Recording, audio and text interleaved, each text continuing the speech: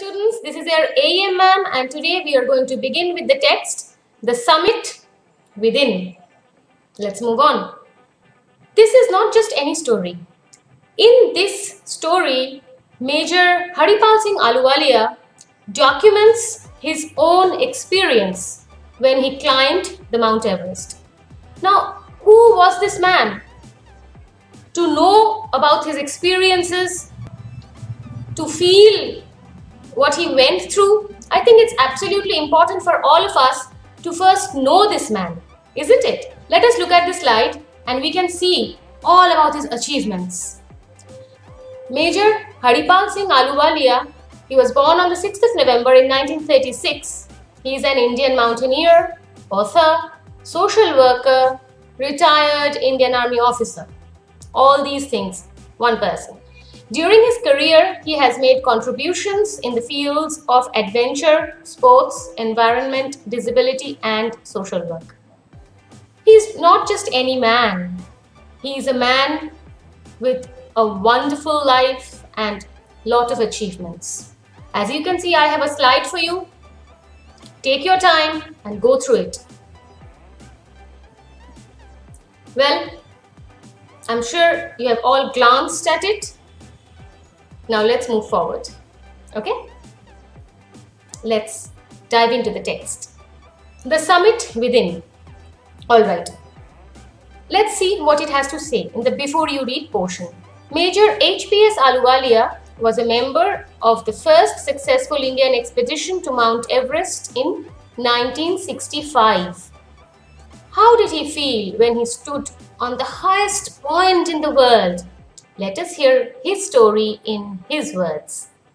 Climbing the summit and then the more difficult task of climbing the summit within. Alright? Let's begin. Of all the emotions which surged through me as I stood on the summit of Everest, looking over miles of panorama below us, the dominant one I think was humility. What does he mean by saying this? When he was standing on the peak, that is the summit of Mount Everest, the dominant feeling, that is the most important feeling at that moment that he felt was not, he wasn't feeling very proud, he wasn't feeling that he has accomplished something bigger than life and he is the most important person of the world. No, on the contrary, he felt completely humble, very, very modest, humility. Okay? The physical in me seemed to say, thank God it's all over.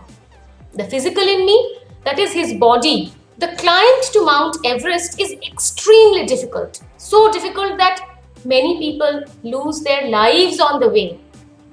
And some people also lose their lives while coming down. So it's a big deal. It's a very, very big deal. And the body is exhausted to its ultimate limit. So of course, the physical part, it was telling, thank God, it's all over. However, instead of being jubilant, there was a tinge of sadness. Jubilant means being very, very happy in a celebratory mood. There was a tinge of sadness. Why? Let's see. Was it because I had already done the ultimate in climbing and there would be nothing higher to climb and all roads hereafter would lead down? What does he say? Now, all these years, he had this dream that he is going to climb Mount Everest. And that dream pushed him forward continuously. It gave him an encouragement. But now that he has already climbed Mount Everest, there is nowhere to go up. He is on the peak now. From the peak, what will he do? He is not going to grow wings and fly higher up. That's not possible. He has to walk down. That's where he feels a little sad. That from this particular peak, now the road leads downwards. So I will not be climbing up anymore. Rather, I'll be climbing down. Okay? And I had done, he says, I had already done the ultimate in climbing. ultimate in climbing. We all know that Mount Everest is the highest. So when Major Ahluwalia climbed Mount Everest, when he reached the peak, that means he has reached the topmost mountain in the world, which all the mountaineers dream of. Okay, so that's the ultimate reaching point. From now onwards, wherever he climbs, after this, it will not be as high as Everest. And standing on the peak of Everest, his journey will be now downwards. Okay, let's move on. By climbing the summit of Everest, you are overwhelmed by a deep sense of joy and thankfulness. Overwhelmed by a deep sense of joy? Of course, emotionally, you have this wonderful sense of joy of this achievement of being able to conquer something that is actually larger than life. Climbing to the top, defeating all obstacles and reaching there, you're absolutely overwhelmed. You're very, very happy. And there is this feeling of pure joy and thankfulness. He's still alive. This journey is very, very dangerous. He is still alive. That is why he's thankful. It is a joy which lasts a lifetime.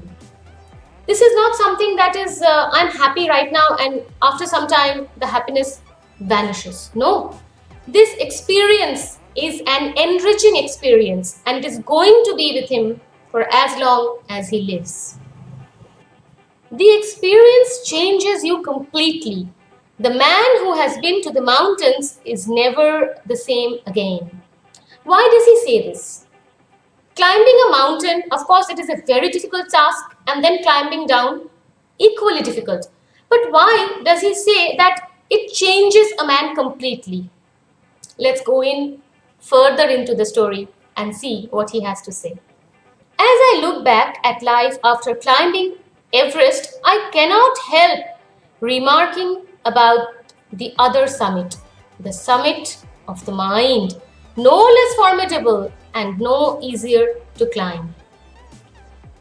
Okay, children, when we take up a decision to do something very, very difficult, first we have to conquer the fear, the peak, the summit of our mind. We have to reach that. We have to defeat the fear within us.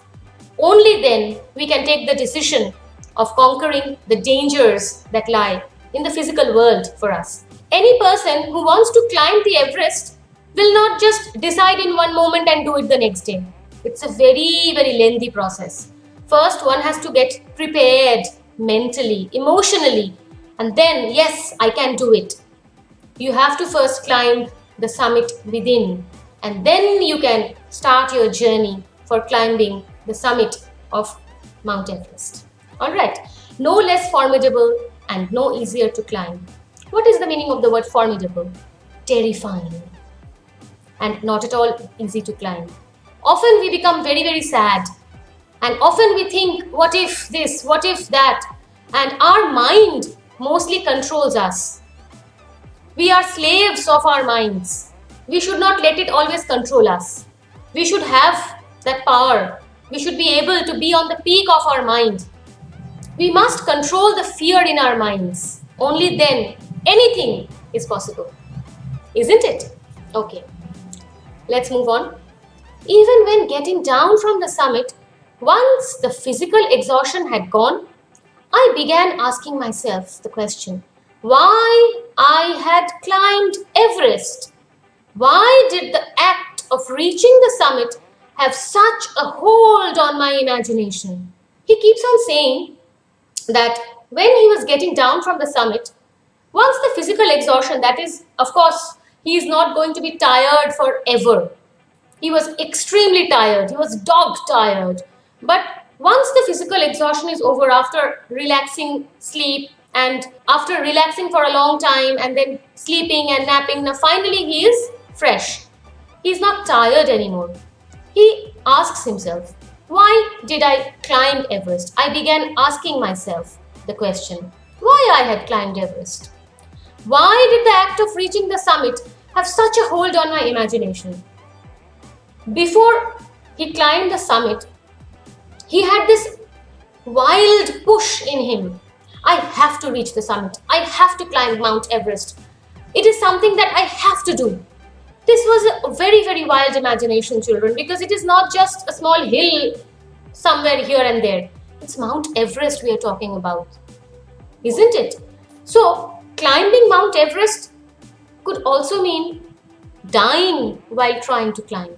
In spite of that, he had this, I will climb Mount Everest. And so he wanted to ask himself, why did I do it? It was already a thing of the past, something done yesterday. Meaning, he had climbed Mount Everest, now he has come back. So it is something in the past that is done yesterday. With every passing day, it would become more and more remote. Why?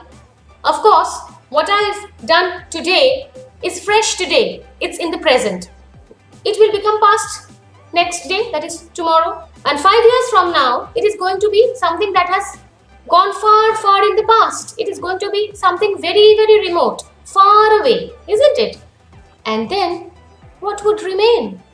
Would my memories fade slowly away? He questions himself. What will happen then? Will all the memories that drove him till then, all the encouragement, all his energy, all his enthusiasm to climb Mount Everest, what will happen? The memories those fresh memories of climbing Mount Everest on the day itself, when he came down, after 2 days also, what will happen to those memories after 10 years? Will they all slowly fade away? He is thinking about this. Now let's see what he has to say about that. All these thoughts led me to question myself as to why people climb mountains. Why? What is the reason behind climbing mountains? I could just sit in my sofa with a cup of hot coffee and watch a good movie. But no, I have to risk my life. For months on end, I'll be somewhere, dry, rugged lands. I will not be able to breathe properly. I have to climb Mount Everest. Why do people do this? That's his question. Well, it is not easy to answer the question. The simplest answer would be, as others have said, because it is there. The mountain is there, as if the mountain is calling.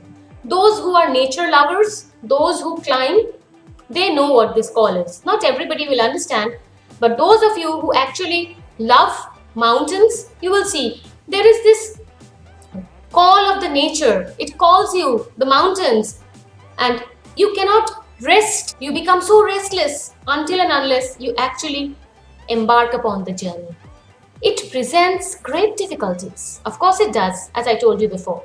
Man takes delight in overcoming obstacles. Now this is a very, very important thing. Of course we all know that if there is something in front of us that is hard, it gives us pleasure when we are able to overcome that, isn't it? Those of you who love playing games, we all do. Even I play games at times. So it's not something that we don't do. Until and unless I'm able to cross a level, there is this weird drive in me. I have to cross this level. I have to cross this level. And once I'm able to cross the level, as if I have achieved something. I don't know what I have achieved, but there is this sense of achievement. Similarly, whatever obstacles lie in front of us, man takes delight in overcoming them. The obstacles in climbing a mountain are physical. Yes, because you have to climb, your whole body continuously needs to be super active. It is super physical work. A climb to a summit means endurance, persistence, and willpower. What is endurance? Power to tolerate. Tolerating, you have to have that power to tolerate. Persistence, keep on going no matter what. The tenacity, persistence is the tenacity. I will keep on going no matter what. And willpower inside of you, that voice that keeps on guiding you like the North Star. It shows you the path. It keeps on telling you, yes, you can do it. Yes, you can do it, and you will do it. That's your willpower talking to you. The demonstration of these physical qualities is no doubt exhilarating, as it was for me also. Exhilarating? Here, very, very exciting. Extremely exhilarating. Of course, I'm able to climb the mountain. I am being able to endure all the difficulties. I am being able to persist. I'm continuously showing tenacity and my willpower. I am, I can, I will, all these things. It's exhilarating if I am able to do it. And finally, the reason why I was doing it, for climbing the mountain, for reaching the summit, I have reached it and now I have come down. So it's a great achievement. It's a wonderful feeling. There is something more to it. Let's see. I have a more personal answer to the question. From my childhood, I have been attracted by mountains. What question? That is, why do people take such journeys? That question. And for that question, people may say, because it is there, as he has told, over here it is written, because it is there. But for Major Ahluwalia, it was different. He took it in a personal way. Just let us see what he has to say. From my childhood, I have been attracted by mountains. I had been miserable, lost when away from mountains in the plains. That is, when he is not in the hilly area, he feels lost, aimless, he is miserable, just like fish out of water. Mountains give him that life, that breath, that oxygen that one needs to live. Without going in the hilly area, he is completely lost. Mountains are nature at its best. Of course, it's magnificent, huge, beautiful creations of God. They are nature at its best. Their beauty and majesty pose a great challenge. And like many, I believe that mountains are a means of communion with God. These are majestic formations, beautiful. And they just don't stand there. As if a person is able to climb a mountain and reach the top, for Major Ahluwalia, that is a journey, and after reaching the peak, it becomes a communion with God. It is more of a spiritual experience, as if he is able to feel the existence of God and realize that God is everywhere. Through the difficulties, when he goes, it's a challenge, but when he wins the challenge, when he reaches there, and he feels that now, finally, he is with God. It's a wonderful experience that he talks about. Once having granted this, the question remains, why Everest? Why Everest? There are many other mountains. Because it is the highest, the mightiest, and has defied many previous attempts. Not everybody who wants to climb Everest is able to climb it. And even those who have attempted to climb Everest have reached the summit. There are many people who have tried and failed more than once, many times. So that is why it is something that is not easily achievable. Something very difficult. So when something is not easily achievable, people, as human beings, we have this thing, we want that is not easily achievable, isn't it? It takes the last ounce of one's energy. Ounce, it's a unit, approximately 28 grams. It's a unit. Whatever energy you have, it will take it. It will squeeze out that last ounce of energy from you. Mentally, physically, emotionally, everywhere you are going to feel that, will I be able to do it? I'm out of energy. It will take it from you. That's the journey. So you have to prepare for it much before actually when you embark the journey. It's a brutal struggle with rock and ice. Of course, it's rocky, full of ice, oxygen level is very low. It's a very difficult struggle. Once taken up, it cannot be given up halfway, even when one's life is at stake. Meaning, once you have embarked upon the journey, there is no looking back. The only way to look is to look forward, to keep on moving, keeping the summit as your aim. The passage back is as difficult as the passage onwards. Mr. Ahluwalia climbs the mountain, very difficult, very difficult. Once he has reached the summit, he's all very happy and joyful. But that's not the end of it. That's just half of it. Because coming down is going to be equally difficult. Many people have lost their lives while coming down too. Until and unless he reaches the base camp, danger is lurking all around him. And then, when the summit is climbed, there is the exhilaration, the joy, of having done something. The sense of a battle fought and won. Of course, it's a sense of a battle with nature, a battle with yourself, a battle with everything around you. Everything around you is so difficult. They are saying you will not be able to do the rock, the snow, the ice, the low oxygen. Everything is against you. So you're fighting your way through. And then when you reach, it's a battle that you have won. There is a feeling of victory and of happiness. Glimpsing a peak in the distance, I get transported to another world. I experience a change within myself. He's on the journey, and then when he finally sees the peak, after glimpsing the peak, he feels that he has been transported to another world, a world where everything is beautiful, as if he has already reached the peak in his imagination. Though he has to physically go there, he has already been transported into another world, a completely different world. Let's see what he has to say. I experience a change within myself, which can only be called mystical. Mystical means spiritual. You do remember that Major Ahluwalia said that mountains are the way of communion with God.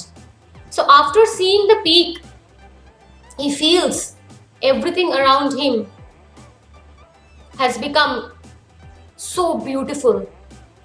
Nature has become so beautiful. Even though it is rocky, it's full of ice, there is hardly any oxygen. He needs to carry the oxygen canisters with him. He needs to breathe. He can't breathe properly. But he feels that he has been transported into a world where he doesn't need the oxygen to breathe anymore. He feels a special connection with God. He has feelings of spirituality in him. He feels that it is a complete different world. And the only emotional feeling that he gets at that moment is his connection with God. A spiritual upliftment he feels. By its beauty, aloofness, might, ruggedness, and the difficulties encountered on the way, the peak draws me to it. Its beauty, aloofness, it's remote, it's not friendly, it's not beautiful lush green, it's very aloof, unfriendly type of a thing. Might, that is very huge, strong mountains, mighty, strong ones, rugged, rocky, and full of ice, and the difficulties encountered on the way. While walking, it's not going to be a smooth path. He may fall. He has to pave his way. Every step that he takes, he has to pave it for him. There is nothing ready for him to walk on. No beautiful roads. It's very difficult. The peak draws me to it. In spite of all these, the peak draws him. He feels a special connection with God over there. It is a different kind of a scenario. As Everest did. So, for him, why did he climb Everest? Not because it is there, just like the others say. Because he felt this connection with God in spite of all these difficulties. It is a challenge that is difficult to resist. The journey is very difficult, but more difficult is to resist the journey. So, Major Ahluwalia embarked upon it and he reached the summit. Looking back, I find that I have not yet fully explained why I climbed Everest. All along that we have been discussing about Major Ahluwalia's experience, he feels that whatever he has told us so far, he has not yet explained clearly and fully why he climbed Everest. It is like answering a question, why you breathe? Why do you help your neighbor? Why do you want to do good acts?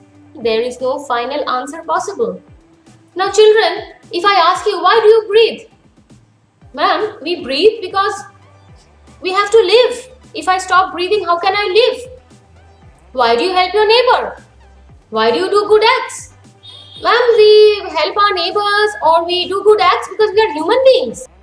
Human beings look out for each other. That's what we do. There is no final answer, isn't it? Why do you do it? Well, I breathe because I am a human being. So what? Why do you breathe? There is no final answer. And then there is the fact that Everest is not just a physical climb.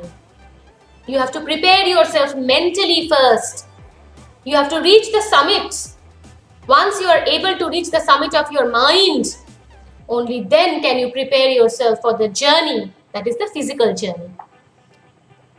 The man who has been to the mountaintop becomes conscious in a special manner of his own smallness in this large universe. I don't know if any of you have ever climbed even a small hill, and looking down, you will see everything around you is so huge, so big, and in comparison to it, you are so small. So, similarly, the man who climbs on the top of the mountain, he becomes conscious in a special manner. Standing over there, he feels that he is really small in this large universe, in this big universe. He's just a small person. The physical conquest of a mountain is only one part of the achievement. That is, to be able to conquer the journey, to reach the summit is just one part. There is more to it than that. It is followed by a sense of fulfillment. It's very exhausting going there, risking your life. It's just a part of it. But once you're able to reach there, there is a sense of fulfillment. As if you have done something. You feel complete. You feel complete, that there is sense of completion. A journey that you had begun is now complete. A sense of fulfillment, of satisfaction. There is the satisfaction of a deep urge to rise above one's surroundings. Rising above one's surroundings mean everyday things that we do. They are very normal. Every one of us, all of us have to do these everyday things. Like normal things that the common mass does. Eating, drinking, sleeping, going out to the shops or buying this, reading. Normal things. These are your normal surroundings. Going out to the road in front of you. But after reaching the summit, there is this deep urge in you to rise above everything. Everything that is going around. They all become petty in comparison to what you have achieved over there. Standing over there, you feel that the whole world is so big, you are so small, and you have actually risen above all those things around you. You are standing there, there is this rise, there is this urge of rising above everything. That is, normal things around you, everything around you, you have risen above. It is the eternal love for adventure in man. The experience is not merely physical, it is emotional, it is spiritual. Man has this, it's called wanderlust. We have heard of it, wanderlust. That is, man has this eternal love for adventure. Man always wants to go out and discover new things, discover new places, eternal love for adventure. So, the experience is not merely physical. When you are able to actually reach the top, all the difficulties, path full of difficulties and danger, yet conquering them, overcoming all those, when you are able to reach there. Of course, you have done it with this body of yours. You have done it with Major Ahluwalia when he reached the summit. It was his body. But it was not only physical. It was beyond that. It is emotional, he says. It is spiritual, he says. Because the body is driven by the mind. If I start thinking I cannot do, my body won't move. My body listens to me. So it is an emotional experience, a spiritual experience after reaching there. Consider a typical climb towards the summit on the last heights. You are sharing a rope with another climber. Just he's saying something during climbing. One person is at front holding a rope. Other person is just behind him holding the other end of the rope. It's a long list. Many people, they climb like this. Those who know about it, you know it very well how it happens. You firm in. What is the meaning of you firm in? That is, make yourself firm. You hold the rope tightly. He cuts the steps in hard ice. That is, he is paving the way for you. He cuts the steps in the hard ice and then you follow him. Then he belays and you inch your way up. After cutting the ice and making the way, he fixes the rope for you and then you hold the rope and you move on. You inch your way up. That is, inch by inch, you make your way up. The climb is grim, very, very serious. Grim means serious. You strain every nerve as you take every step. Every nerve of your body is under pressure as you move. It is very, very strenuous. Famous climbers have left records of the help given by others. Those who are very, very famous climbers, they have given their journals, how they have climbed, what they have given all types of notes. This might happen, that might happen. So they have left their journals for people who are going to climb. They have also recorded how they needed just that help. Let's imagine you are going to a place, you know that it is dangerous, but you know nothing of it. So it is going to be a difficult task for you. But again, imagine you are going to this place, many people have been to that place. Yes, you know it's very, very dangerous. Yet, those people, they have left journals of their experiences. They have also given advice over there. In such situations, this can be done. In such situations, you should do this, avoid this, do that. So it becomes much more easier for you. So they say it also, that they have said it, they have recorded how they needed just that help, the information from beforehand. Else they might have given up. And that information that they got from the famous climbers actually helped them so much that maybe without the information, they may have just given up and returned. So they are so thankful to those famous climbers. Breathing is difficult. Why is breathing difficult? We all know we need oxygen to breathe, and the level of oxygen over there is very, very low. You have to carry oxygen cans, oxygen tanks over there with you. So of course breathing is going to be difficult.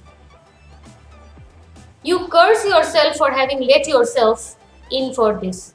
You curse yourself. Why did I take the decision of climbing Mount Everest? What? Am I a fool? See how I am going through now.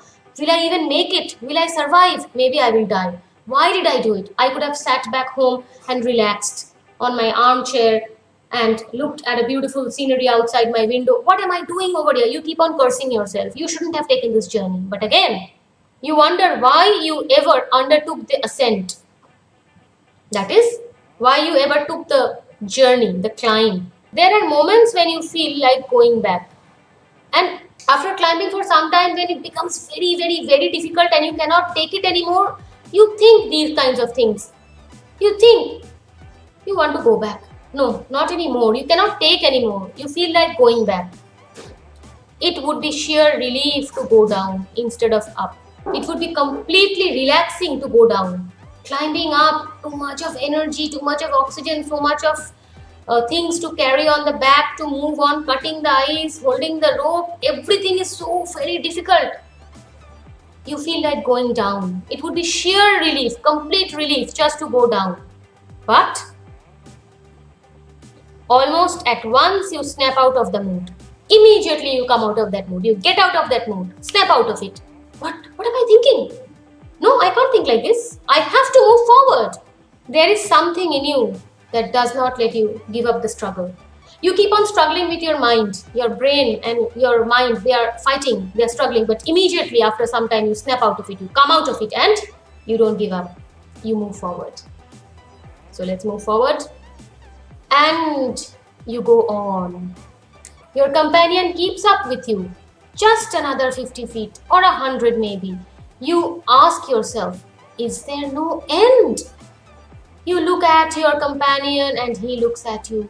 You draw inspiration from each other. And then, without first being aware of it, you are at the summit.